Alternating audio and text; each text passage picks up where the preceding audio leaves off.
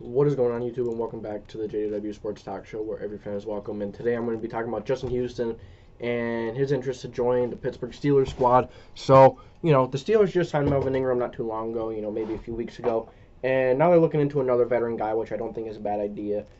Maybe bring Justin Houston to compete with Melvin Ingram for that spot. Maybe they keep both.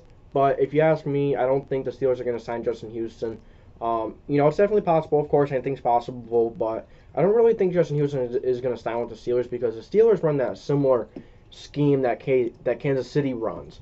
And I don't think that Houston really wants to go back in that scheme. Even when he came to the Colts, he was talking about that. He didn't really like that scheme. As he was getting older, he didn't think that scheme was for him. So he really liked the Colts scheme where him coming off the edge, and not having to worry about dropping back. So, I don't think he's going to want to play in that type of scheme.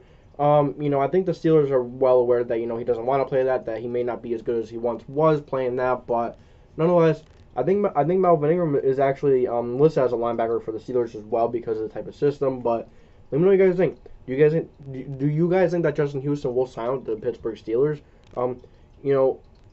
He is a really good pass rusher. He's a really good pass rusher.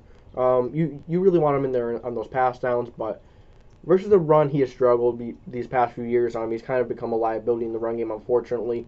I love Justin Houston, though. Some games he really will, show out, and he'll be, he'll get 2-3 sacks, 2-3 tackles for loss. That's awesome, but he's a bit inconsistent. He'll do that a game, and then you won't hear his name for 1, 2, maybe 3 games, which kind of sucks.